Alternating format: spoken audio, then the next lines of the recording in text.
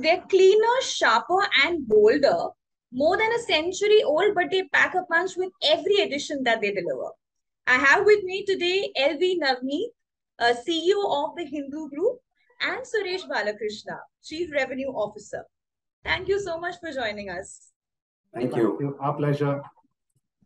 So tell us, let's start with how does a new tagline resonate with the ethos of the brand and how does it take forward the brand's proposition?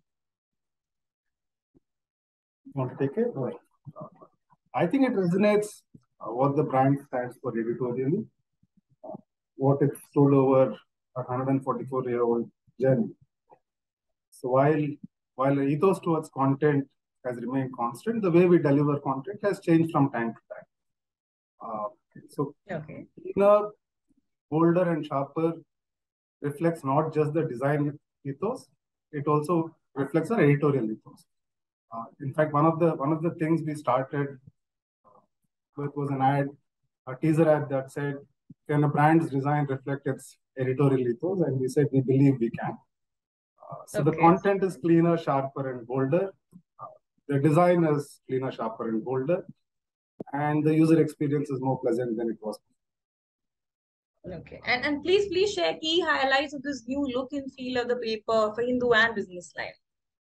So, as far as Hindu is concerned, I can tell you that it looks much cleaner, the layout. The space between columns is increased. Lots of white space. So you know what white space does to a paper, right? It immediately lifts the look of the paper. There's a lot of white space in between. Font size is increased. Easy on the eyes. Yeah. So therefore, you can read it very clearly. And interesting things. We have a nice promo panel below the masthead. A promo panel that tells you which are the key stories inside, and very nicely designed promo panels with prominent pictures and all that.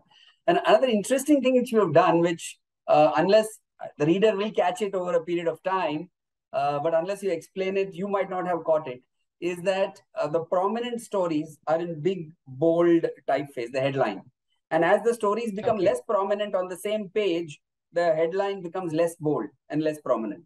So actually the headlines are stacked up depending on the prominence of the story. So your eyes will go to stories that my editorial team feels are most prominent. They will go first to those stories. And they need not necessarily be at the top. Right? It could be somewhere in the middle of the page also. You could have a very bold headline, meaning this story is important. So, you might want to read this kind of thing. So actually, it's much better navigation for the reader. And makes for much more larger pictures. All our picture sizes have increased. And overall, the paper feels cleaner, sharper, bolder. Okay. So you mentioned there's a lot of white space. I'm sorry, did I interrupt you? Or Navaneeth, you saying? See, what a newspaper essentially is, it's a curated product, right? So it's a finite product. It starts with page 1, ends with a finite number, and readers tend to consume it within a finite amount of time. It works because it's a curated product, unlike digital where there's no beginning and no end. So now what this design does from a curation point of view is not only is the content curated, there's a hierarchy of stories. What Suresh was speaking about, bolder headlines, smaller font sized headlines. It leads the reader to navigate within what is curated by signaling a design hierarchy, saying, we believe this story is more important, this story. And we also believe not everybody has the time to read everything in the newspaper. Absolutely. Some would read it deep, some would read some sections deep and some sections specifically. So most of the stories also have a synopsis at the top. There's a subtext of a story which is 2 to 3 lines long. Important parts of that are underlined. So you're helping a reader in a couple of ways. One, you curate the product. Second, there's a hierarchy of curation. Within individual stories, you're telling the reader, this is what the story is about. If you're happy with this, stay with it. If you want to dive deep, please do so. That's what it solves for. So you're basically also competing with a lot of digital platforms which provide news, like InShots and all of those platforms. The at-glance news, which kind of keeps you updated, but doesn't want you to get too much into it. Interesting. Business line, since you mentioned business line as well, business line has gone through a more significant design change than the Hindu, because the business line masthead itself has changed. The Hindu masthead has remained the same. And the moment you change the masthead of a newspaper, the change in design becomes much more tangible and apparent. So in case of business line, I'm sure you must have seen it's become business line with the smaller font, in the sense it's not capitals. The B is a small capital and so is the L, right? So signifying more modern, more young, and overall a BL portfolio which appears on Sunday. It's become BL dot portfolio. So and at the end of business line, there's a dot. The whole, again, lots of white space, pictures, all those things have got repeated. So overall, business line, we believe it's one of the best business papers out there in the marketplace. And what it does, our areas of specialty are areas like commodities, agri commodities. They're all areas where nobody covers the way we do business. And the credibility of the paper itself, is something that speaks for itself. So overall, business line has gone through a significant change, and we've got very good feedback from the business community, especially in Bombay. I met the chairman of SBI, the chairman of LIC after the redesign, and they were all telling me how business line has become so much more fun to read in that sense. It always had serious content, and they used to read it, but now it's become easier and more fun to read. Interesting. You also mentioned a lot of white spaces, both in business line and also in the Hindu paper. Tell me, does that obviously means that the font is going to go up, and so does that indirectly also mean the pages are going to increase, or how does it work? And subsequently, maybe later prices too of the copy. I'll start from the reverse. Price of the copy. I'm sure, Neeta, you know that in the English, we are the most expensive English newspaper in the country as far as cover price goes. So already the reader is paying a significant amount to read, and we are very proud about it, by the way. We're extremely proud of the fact that we are the most expensive newspaper, and we are not going to change our strategy, irrespective of whether our respected competition follows suit or no. They may or may not. That's left to them. But we are very proud of the fact that our reader is willing to pay so much money to read our paper. So yes, this might also signal another increase in prices. It may. We are not yet taken that call, but we are not averse to it either. So whether we are going to increase prices in the next 1 month, no. But will we increase price in the near future? Maybe, because yes, it's the redesign does make the paper look more premium, makes it look younger, and we believe our reader will enjoy the experience. We are letting the redesign sink in. It's a newspaper, right? It will take 2-3 months for the reader to get used to it. If you're too familiar with the older version. Correct. So once he gets familiar, we might actually go back to him and say, now that you're enjoying the paper more, how about paying more? We might. So no, but we are not left that out. But it's a strategy that we will continue to follow. As far as increase in pages is concerned, well, as of now, no. Given the newsprint costs, you're aware, the newsprint costs are so high now in the business that we do selective increase in pages. So, for example, this is season, right? We are talking on October 21st, right? It's season time. Obviously, the pages are much more. There's much more advertising, so the pages have increased. But I'm saying when we come to normal times, maybe November, December, etc., we might go back to normal pagination levels.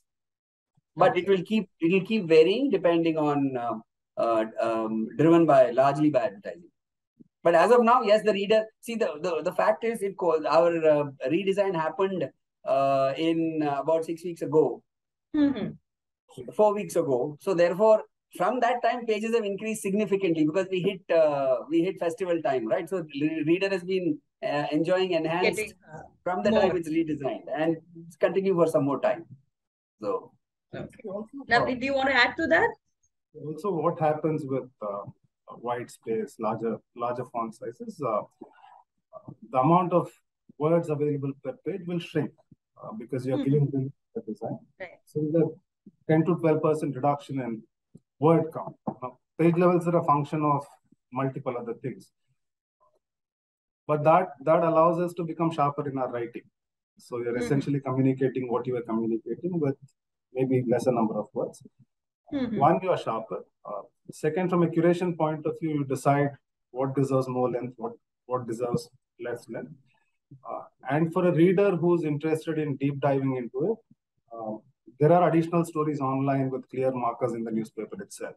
Okay. To say, read this in detail, so you could use your Google Lens or camera and go straight to the website. Yes, on the paper, there's 5 to 10%, around 10% lesser word space available than it was. But that doesn't take away the reader experience at all. Okay, exactly.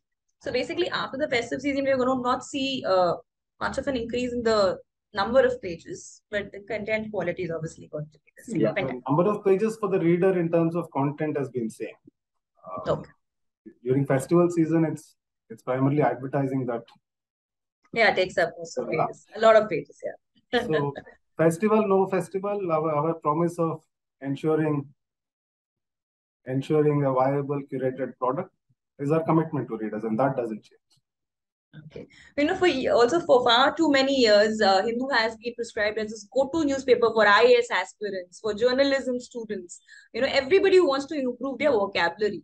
And you also don't overdo celeb news. The language quality, like you mentioned, obviously is top notch.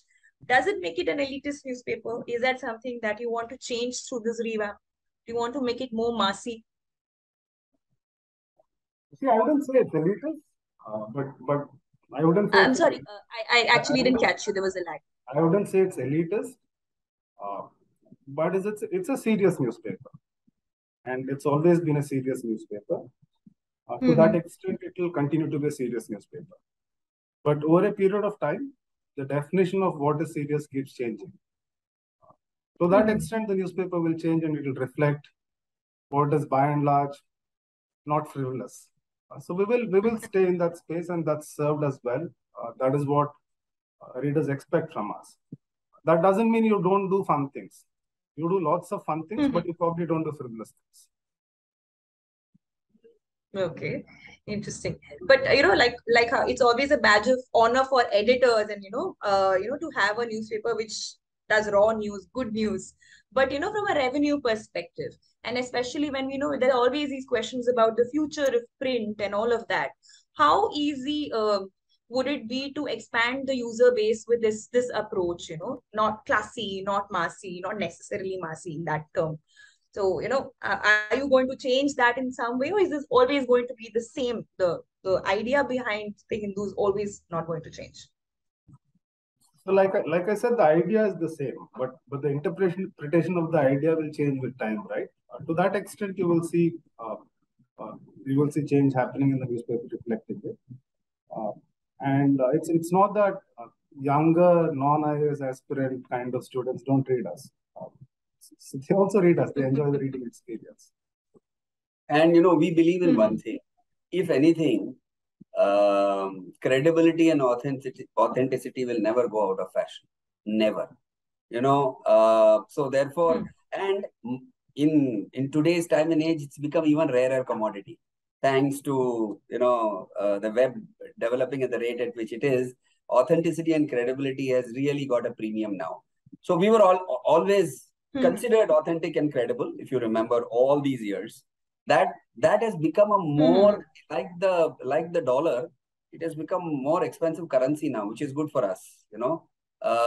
So people are now, including advertisers, I can tell you, including advertisers, are willing to ride on a more authentic and credible newspaper and pay a premium for it as well, because it has become a little like oxygen at 30,000 square feet in the media business, a little rare. Okay. Now, the reason why I ask is, I was going through the last IRS, which is 2019 Q4, and it's mentioned how TOI had expanded its base in Chennai, and we always consider Chennai as the be all and end all for the Hindu. So is that a threat, or is that in a way it doesn't matter to you that, okay, let them come, it doesn't matter? No. TOI is a competitor. We'd be a fool to say they're not a competitor, and they're a good competitor. They're a very good marketer. They know how to market their newspaper, and they've done a service to the city of Chennai by expanding the reader base. Honestly, they came and they did expand the reader base. But if you looked at the IRS very closely, and if you looked at Bombay, Delhi, and Chennai, the city with the least amount of duplication is Chennai, percentage duplication. Do have a look at that number. It's a very interesting number to study. The duplication between Times of India, Chennai, and Hindu is very less. So we largely cater to a different kind of a reader base. Audience. I'm not knocking their reader base. Yeah, best of luck to them. But we do cater to a certain kind of reader base, which is very different. We believe more discerning, and so on and so forth. So it's yes. So they are competitor. They are a serious competitor. We do take them seriously in the marketplace, and they have expanded the market. But yeah, the readers are they're two reasonably different set of readers, and that's reflected in the numbers as well, which you mentioned. And this is a common thing. That print increasingly is being seen as this product for the older generation and not the Gen Z. So you mentioned a few things that you're kind of doing which will catch the Gen Z's attention. Overall, do you think it's possible to make newspaper, give it the same kind of value for the Gen Z, like quick pace news on the mobile or digital platforms? Yeah. So news reporting ethos, content, it's not going to change. I think we have established very clearly what we stand for. The medium medium of delivering such wonderful journalism has changed, right? And so also at our end. I mean, and if anything, the younger generation is not gone away from reading. Luckily for us, the younger generation reads elsewhere. Reads on the mobile, reads on the laptop, reads on the tab, right? So, but still, the younger generation is very interested in good, serious, authentic, credible content, and that's where we come in. And so, yes, the newspaper reading audience is a little aging audience. You're absolutely right. But in our country, the truth is the aging audience is the richer audience.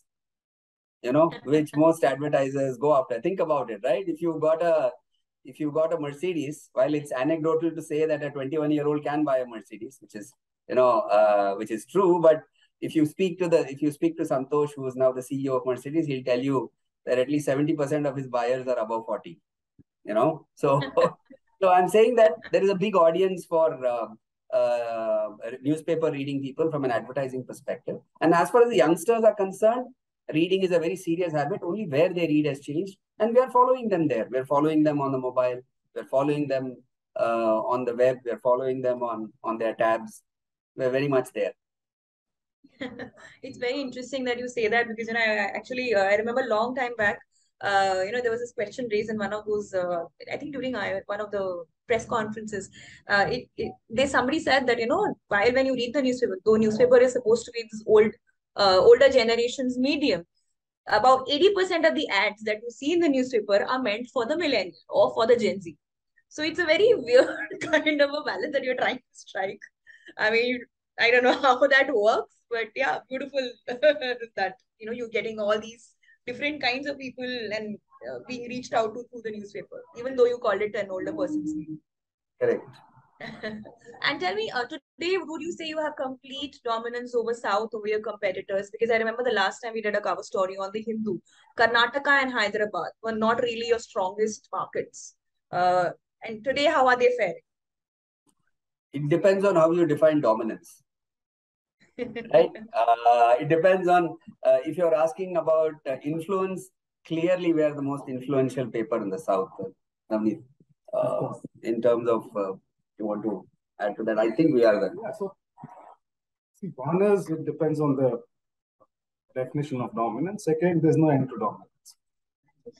There's never a point in time where you'll say you're dominant enough from an economics point of view.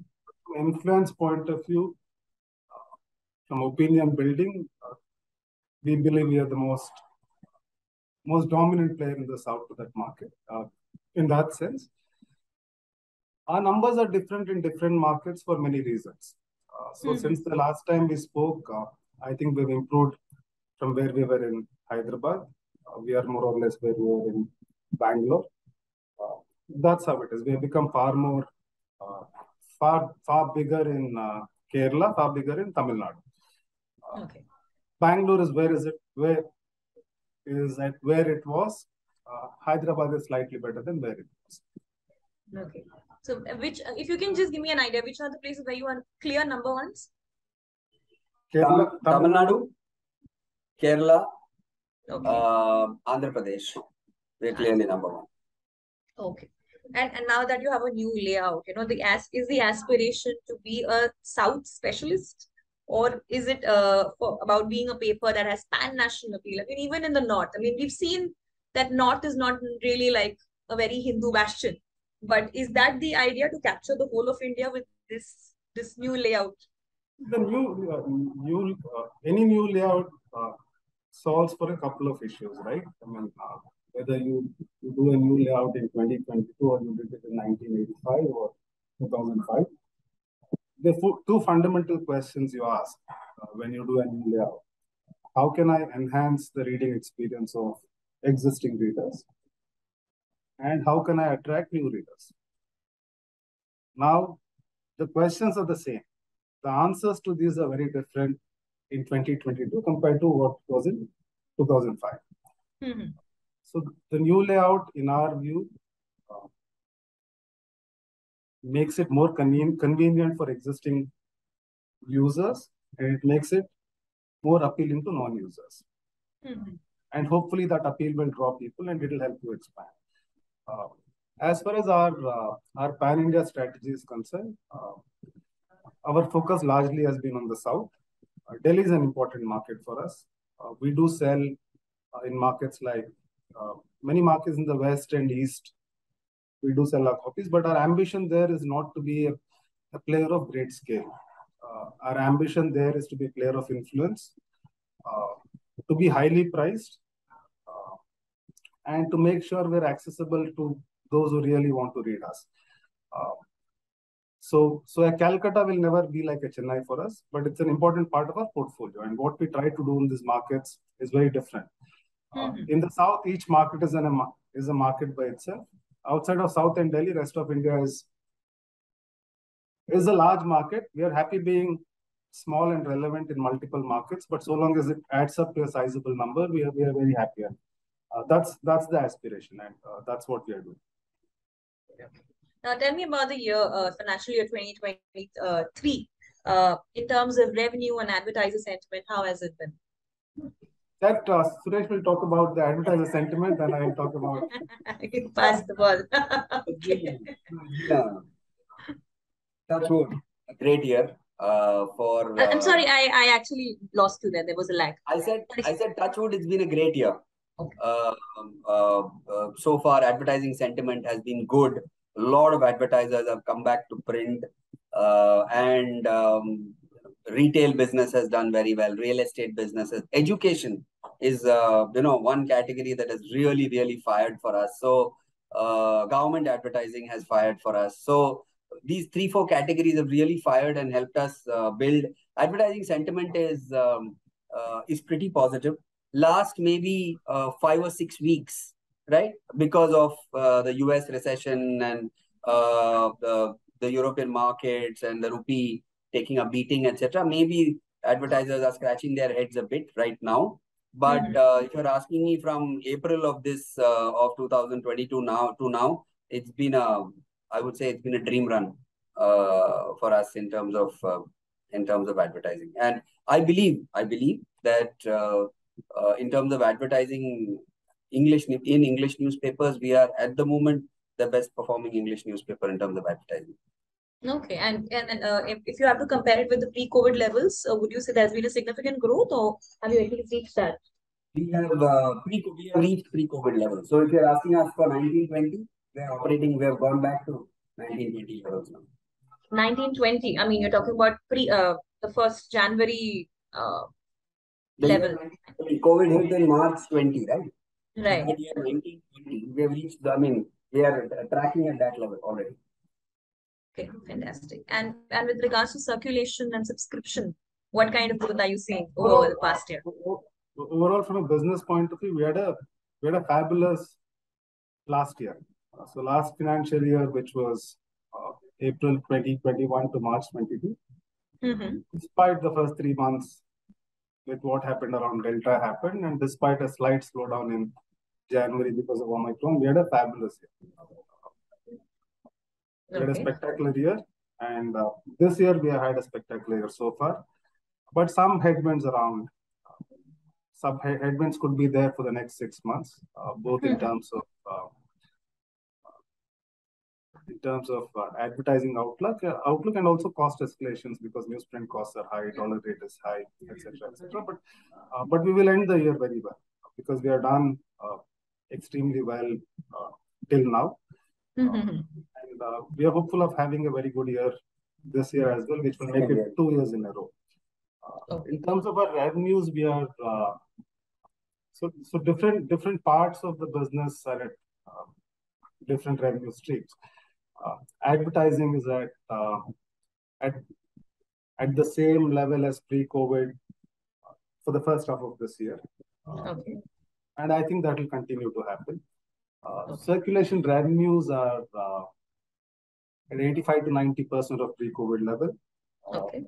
Because what's happened on circulation is the copies that used to be lower priced and used to be consumed in public places, like, for instance, offices or airports or stations or hotels or colleges, that has come down.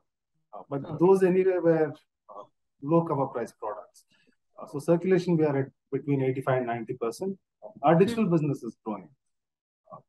Our digital business has grown significantly since pre-COVID. It did grow fabulously last year. Continues to grow, but not growing at the same rate as last year. So there's a slight slowdown in growth, but still very healthy. Only in the digital part. Only digital advertising, digital subscription, both put together. I wanted to ask you, your e-paper is priced at, I think, 1,300 per annum. TOI is free, HT is free. So what is the strategy there, and what kind of growth have you seen in subscription of I'll come to that. I'll finish the story of last year and this year. So that's the revenue story.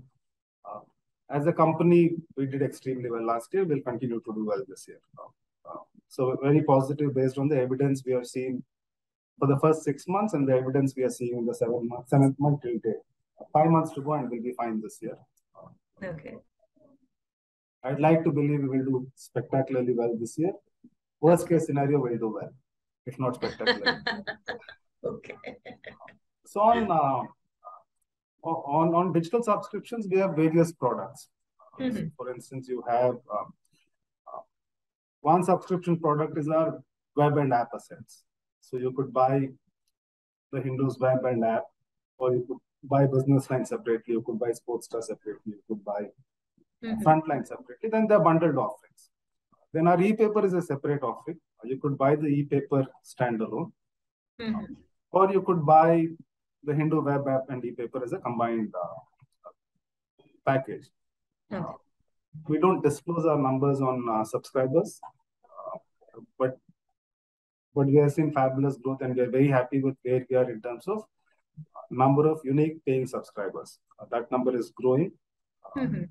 Like everything else in life, it could grow faster, but we are very happy with where we are. What's interesting within that subset is, if 100 people have paid access to our products, over 70% of them have access to the e-paper. Now, conventional wisdom, which we earlier discussed, was that the newspaper is an old man's product. E-paper is, and e-paper is an extension of the newspaper itself. But our e-paper is read by everybody. There's no change in age profile or any other profile. The profile of the audience which consumes the web and app is very similar to the profile of the audience that consumes the e-paper. And overwhelming majority of paying consumers either buy the e-paper standalone or they buy the e-paper in combination with other subscription packs. Now the question is why, which again goes back to what we spoke about curation, about bolder, clearer, sharper. There's a large audience that says digital has been a boon. It gives us unlimited choice. But there's also enormous noise in our lives. With choice comes noise. And digital consumption is, you don't know where to begin, where to end. It's problematic. I think even digital subscribers trust our editors to give them a finite product which is curated, which they can consume start to finish in a finite amount of time, which is why the e-paper does very well. So the credibility, authenticity, and the ability, the believability of our readers and our editors to curate a product is what is seen in the e-paper consumption. And India is very unique in this. And I'd like to believe we are also very unique in India as far as e-paper subscription is concerned. Okay, interesting. But have there been also innovations on the digital side along with the print at Sorry? this point? Have there also been innovations on the digital side along with the print? I mean, you've had volley of changes on the print side of the business, but is digital also seeing something similar? Digital is seeing a lot of action, both from our approach to content to digital, from to the way our teams are structured, both on the business and editorial. And those are things that have been changing over the last 3-4 years, and we are seeing good progress there. And that's a journey we are on. The parts of the puzzle you solve easily, the parts of puzzle you struggle with, but you will get there. So there's a lot of change that's happening. In terms of what's there for the reader today, there's a lot more on digital that doesn't find space in print for various reasons, because print has finite capacity in terms of number of pages. A lot more deeper stories, a lot more multimedia stories, a lot more stories around niche subjects.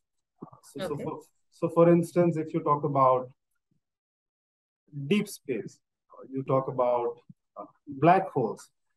They're deep subjects. In a newspaper, they're difficult to cover because you might be the number one player in the market, but that topic could interest 5% of your audience. Right. So your approach to a newspaper is always content caters to the lowest common denominator, depending on what your positioning is. But if I did a deep story on black hole comparable to what a scientific journal would do, I would have 100 readers in 10,000 cities.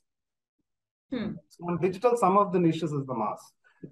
And some of our approach to content reflects that. Suresh also will speak about what we are doing with design on digital. So. Yeah, we have redesigned the business line. Redesign is already launched on digital. I don't know if you've been to the redesign website of business line. Again, much easier navigation, much easier to go from one story to the other. Much crisper if you look at our layouts on the web as well. The redesign of the Hindu is going to be in the first week of November. The website. We are launching the redesigned website of the Hindu in the first week of November, post Diwali. So you will again see all the changes, being reflected there. So yeah, there's lots of action on our side, both on the digital front and on the print front, and we're investing a lot in making the user experience and the reader experience better, easier, more easier for him to consume information that he wants to consume. So that's the kind of feel you will get when if you now go to the business line website, and post first week of November you will see the changes in the Hindu as well. So are you also looking at incidentally, we are also in the process of redesigning Sportstar and Frontline as well. We are trying to catch February, March of next year, but we should be able to launch the redesigned digital Sportstar and Frontline by February or March. So this financial year is going to be the redesign year for the Hindu across all its publications. Pehle se bhi zyada jhaag wala Hindu, exactly. And I think it's important for all newspapers to do this on a regular basis, because our belief is design should also reflect the changes around us, and people interact with design very differently, right? I mean, you interact with design with everything around you. It's not just the newspaper. Newspapers in one product. So our belief is once in 4 or 5 years, design should change and it should reflect what people want, because content keeps changing.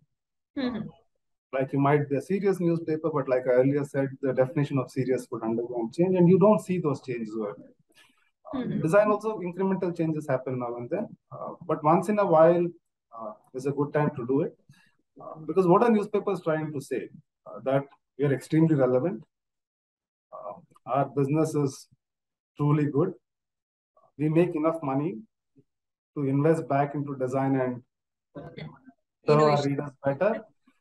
And like every other industry, we also innovation drives our business.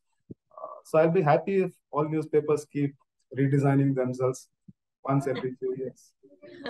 But also tell me, because now the print and the digital, there has to be cohesion in the workings of both. How are you ensuring that for a reader it's seamless, the transition from if he's reading something in the newspaper, he wants to know more, he can directly be, there are the QR codes and scans, you can scan and all of that. Is that something that is enabled on in the new Hindu, the paper? It's part of the new design, and a lot more articles today have read more, view more, listen more. Or complete interview, go online. So there are a lot of QR codes, there are podcasts, there are videos, there are additional explainers. Lots of stories in print have many more legs that one can find online. And even for somebody who doesn't go online regularly, by putting that on print, you are making it discoverable for the reader. So the new design solves for that aspect. And now that at any given time for a media organization, I think print and, like we mentioned, digital has to play an equal role. As far as revenue is concerned, today what percentage is digital medium contributing to Hindu's revenues? We don't disclose percentages. Is it obviously it's less than half, right? And it can't be even close to that.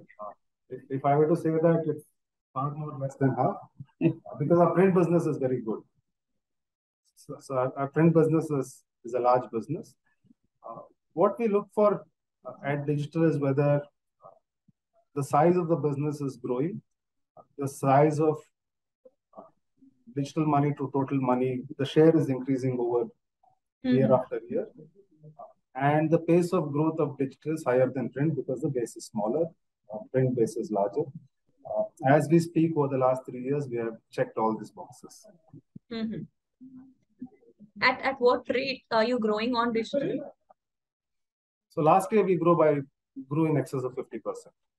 50%. This is revenue, right? We're talking about revenue here, right? Only revenue, yes. Subscription and advertising revenue. Okay, fantastic. And we also in the peak of the festive season, Diwali is right next week.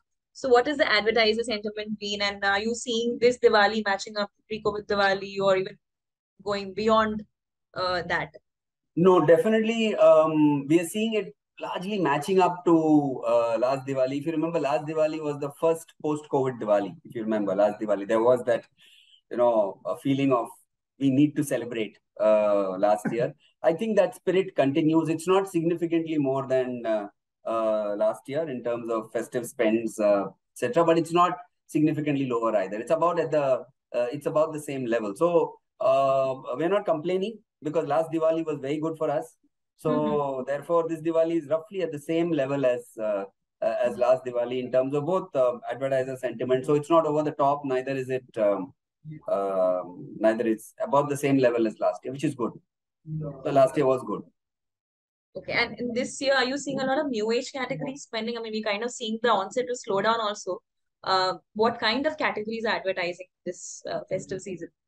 Almost similar kind of categories. For example, if you specific to us, Chennai has got a very vibrant retail market, right? It's a very big retail market with Vasant and Co and Pothys and Nallis, and it's a very different market. So the retail market is looking good for us this year. The real estate market in Chennai is doing very well over the last few years. It is expanding. The city is expanding. So therefore, real estate is continuing to do well. So it's largely the traditional categories. EdTech has slowed down significantly, which used to be very large for us. E-commerce has slowed down significantly. You must have seen that Amazon, Flipkart used to spend huge amounts of money previously, but retail has picked up, real estate has picked up, education has picked up. So you're right. Some category changes have happened here and there, but largely revenues have not got impacted, and it's the same categories. Only the importance of the category, not a new category has not jumped in suddenly. BFSI continues to do very well, right? Apart from the last 6 weeks when Reserve Bank kept changing its, repo rate.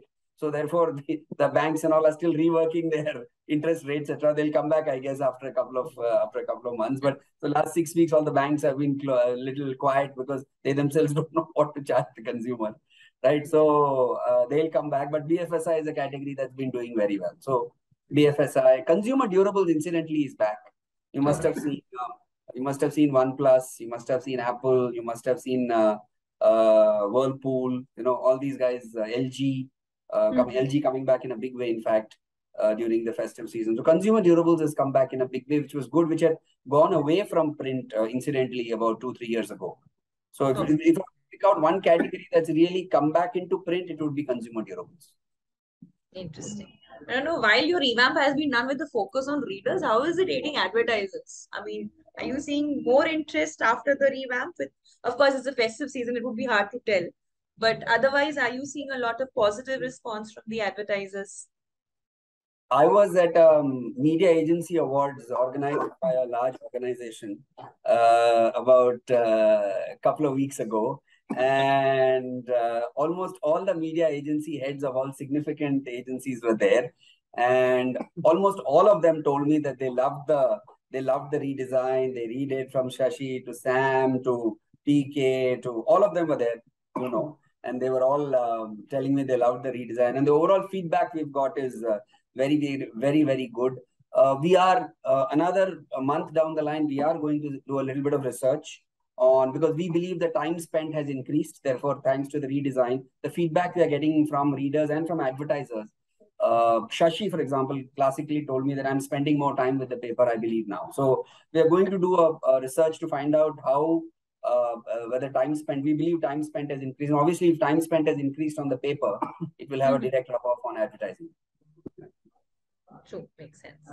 And tell me, newsprint prices have been a concern for quite a long time. How do you see them panning out? And of course, with inflationary pressures as well.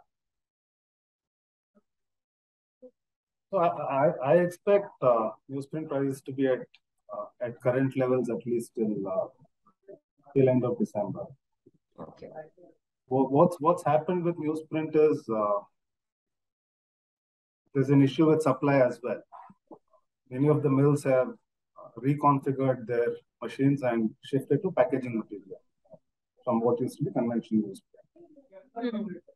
This was driven partly by global shrinkage in newsprint demand, because newspapers have declined in many other markets quicker than India is an outlier, clearly. Parts of Asia are outliers. But newsprint consumption has been diminishing for a few years globally, and that led mills to reconfigure, and demand sort of match supply. At this stage, given the Russia-Ukraine conflict, given the pressure on freight, and given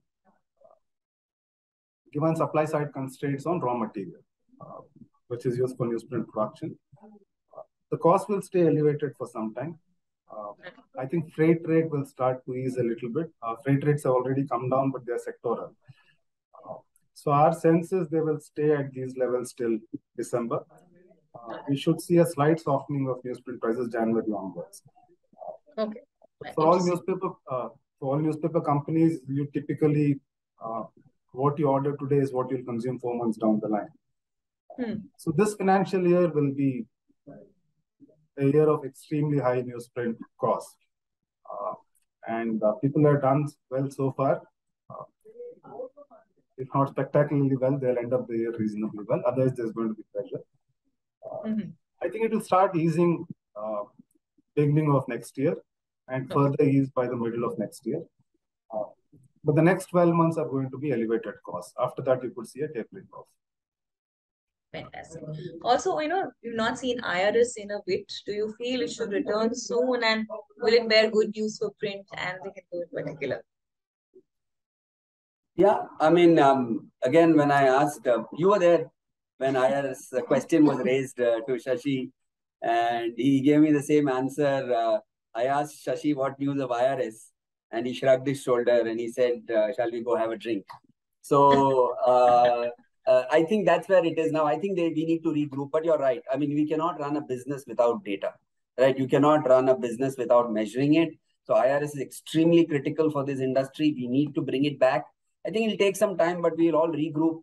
MREC, Shashi, etc. have already started reaching out to people. I think all of us need to put our hands in our pocket. We need to start funding this research and starting it. So as far as we are concerned, yes, we are very keen to restart IRS, and we will support IRS when it comes, because an industry does need. You can't just run an industry without measurement. Super. And now tell me about your other publications, Sports Star, Hindu Tamil, Frontline, all of that. How are they faring? So each of them are faring well, depending on what yardsticks you look at. So, for instance, for us, the Hindu is a very important part of our portfolio, both from an influence and financial point of view. Business line, again, is a very important part of our portfolio from an equity and business point of view. Sportstar and Frontline are extremely important titles for us because we believe they solve for critical problems in the areas they operate in.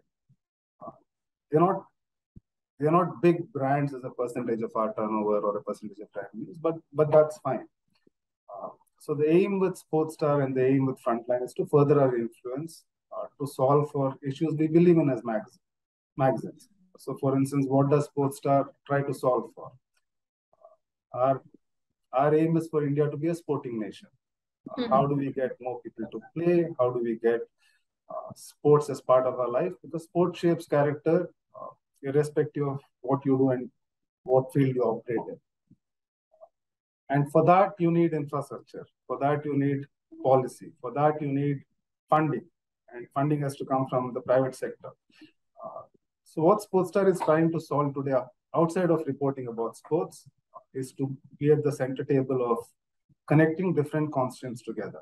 How can we get athletes, policymakers, governments, think tanks, and the private sector that can work with public and create private-public partnerships. That is what we believe is the role of Sportstar. In a world that has significantly changed since Sportstar has been around for 44 years. So while we'll continue to report and continue to do what we do, the higher order problem to solve for Sportstar is what I just said, and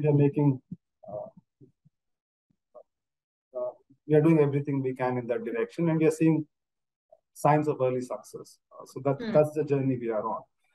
Similarly, for Frontline, it depends on what you're solving for. And Frontline will do that. We will see a lot more action on Frontline probably 3 months from now. But both magazines do reasonably well. Both of them have also pivoted to a significant digital presence. And the fact that they're important to us, they mean a lot to us, is reflecting the fact that both these titles are getting redesigned, both physical and digital. There's a lot more thinking, which is far more purpose-led than finance-led behind these products. And you will see more of it panning out over the next 6 to 9 months. Okay, interesting. I remember when I was studying in the Hindu, this is about 10 years ago, you also had NDTV Hindu, the news channel. So any plans of getting back into the broadcast space? No. I think that the media landscape has significantly changed, right? So one of the things one gets asked constantly or fairly regularly is, I started my career with the Hindu many years ago. Then I worked for a radio station for a few years. I ran a broadcasting company for a few years. So people ask me, would will you get into that space? So my response is 2014-15, had you asked me this question, I probably would have said yes. But today, I don't think you need a radio license. I don't think you need a broadcasting license. What you need is the ability to tell your stories in audio and video format. And the place to house that content is on your own digital assets. So we are serious about video journalism. We are serious about audio journalism, audio production. But all of that will happen within our own assets. We've begun that journey.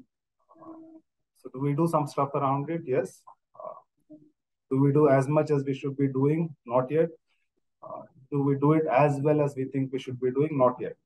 But those are some of our key priorities, and work has begun on that. So yes, video yes, audio yes, broadcasting no, radio no. It's important to have a diverse portfolio.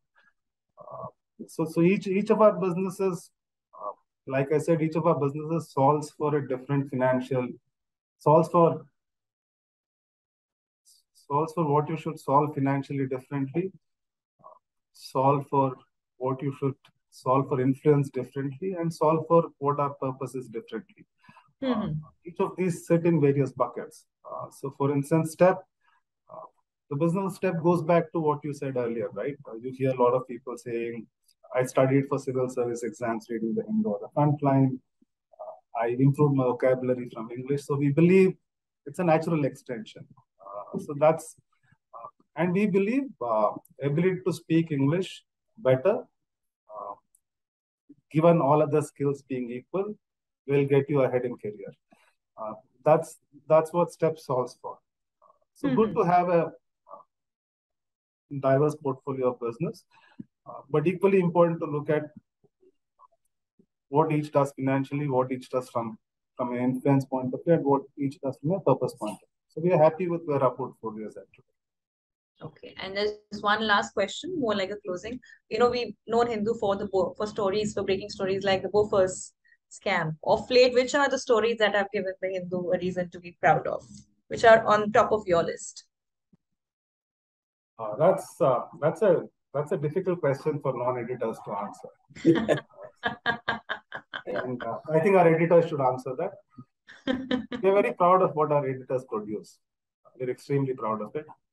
We are happy. And one of the joys of this job is to work very closely with editors, very closely with people whom you grew up reading, very closely with people who 3-4 years ago was somebody you thought you could never meet, and today you are able to sit, talk, have a cup of coffee, have lunch. So we are extremely proud of what they do. What they're proudest of, I think, is a question best left to them. Yeah, and overall for us also in terms of editorial, right? I think it's more about the choices that our editorial makes, which is what makes us proud of them. Just to give you a sense, there was a celebrity who got married recently, Nayanthara, about a year and a half ago, and that was front page news in most South Indian celebrities. So it was front page news for everybody. Her story was there on the front page in our paper also, but it was below. And the story that led was about 11 elephants having died in Karnataka being run over by a train. That was we felt a more important story to run than Nayanthara's wedding. I'm not running down Nayanthara, but I'm saying that was so. Our paper was the only paper where her wedding story was, a much lesser story, and this we felt was a, so the choices that our editorial makes is what makes us proud of them. When Mr. Trump came to India, Trump and Modi and every paper, whether it's English vernacular, had Trump and Modi holding hands. When he came to Ahmedabad, if you remember, Trump and Modi holding hands, and lakhs and lakhs of people on the road. We also, of course, carried that story, but that was not our lead story. Our lead story was about the, 117 people who died on Delhi riots the earlier day. If you remember, there was some riots in Delhi, and people had died. That was our lead story, right? So those choices make us proud. That our editorial makes, and that's what we speak to our advertisers about, and we say that yes, that's what makes us the Hindu. Okay. You continue to make those difficult choices and come out victorious in your selection of stories. Thank you so much for speaking to Impact. It was an absolute pleasure. Thank you, Neeta. Thank you so much.